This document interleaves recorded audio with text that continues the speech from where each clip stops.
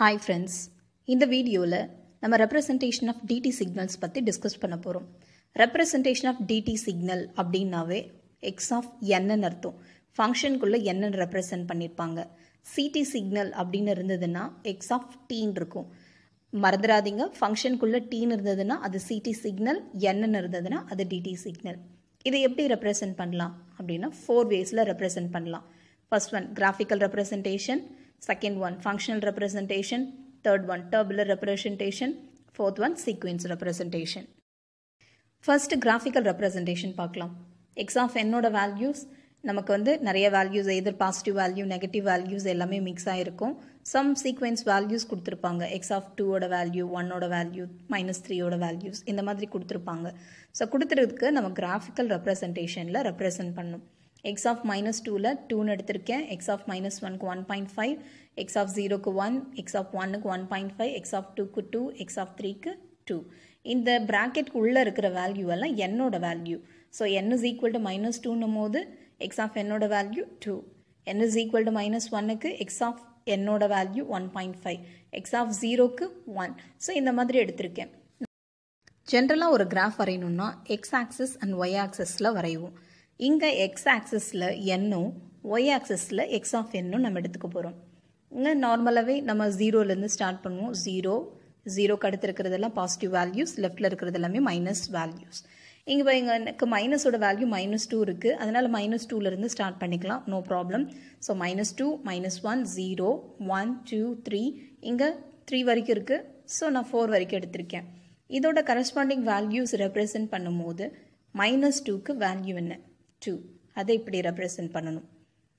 x of -1, -1ல நமக்கு value 1.5, 0க்கு 1, 1க்கு 1.5, 2க்கு 2, 3க்கு 2, 4க்கு கொடுக்கல, -3க்கும் கொடுக்கல. ஸோ மற்ற வேல்யூஸ் எல்லாமே 0ன்னு அசியூம் ஆகும். ஸோ இதுதான் graphical representation. Next representation functional representation. ப்ரீவியஸில் இந்த கிராஃபிக்கல் ரெப்ரசன்டேஷனுக்கு எடுத்த அதே எக்ஸாம்பிள் தான் இங்கே எடுக்க போகிறேன். ஃபங்க்ஷனல் ரெப்ரசன்டேஷன் எப்படின்னா n is equal to 0க்கு இல்லை n is equal to 1க்கு எனக்கு என்ன x of n ஓட வேல்யூன்றது இந்த மாதிரி ரெப்ரசன்ட் பண்ணுவோம். இங்கே 2 ஃபார் எதுக்கெல்லாம் 2 வேல்யூ இருக்குது? -2, 2 and 3.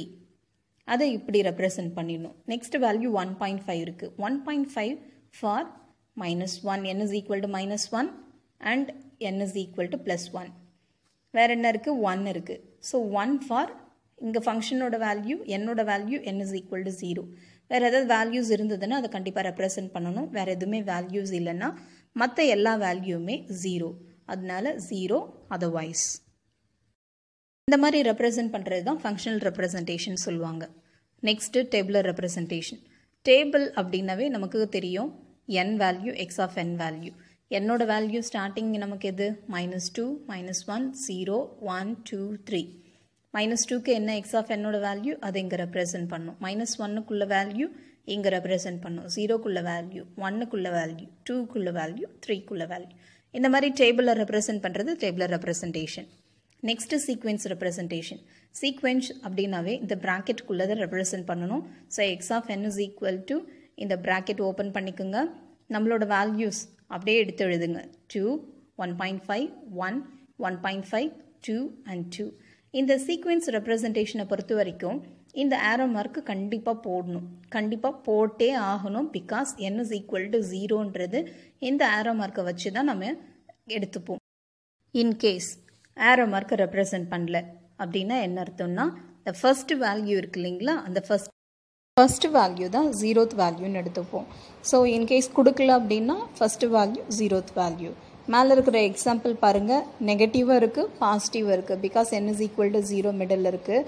ஸோ இதுக்கு அடுத்து இருக்கிற லெஃப்ட்டில் இருக்கிறதெல்லாம் நெகட்டிவ் வேல்யூஸ், இதெல்லாம் பாசிட்டிவ் வேல்யூஸ். கீழே இருக்கிறது ஒன்லி பாசிட்டிவ் வேல்யூஸ். தேங்க்யூ.